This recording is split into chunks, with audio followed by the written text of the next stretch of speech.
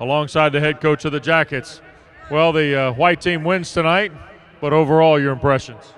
Well, it was a little bit sloppy, but, we're missing a lot of guys up front on offense, and they struggled to run the ball. But, in the second half, they did a little better. Defense was pretty physical, Coach. Yeah, early on, and they were popping linebackers, and the third-team guys couldn't get them. When you decided to do this and do it on a Friday night, 18,125, this was a marvelous atmosphere for this kind of event, I thought.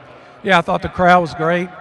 I think the guys enjoyed it, and we're looking forward to working hard and coming back this fall and having a great season. And get a lot of people excited about Labor Day night in Blacksburg. Well, I hope so. Coach, thank you as always. You bet. That's Paul Johnson. Stay tuned. Fireworks and then post-game concert. Thanks so much for being here for Friday Night on the Flats, presented by PNC Bank.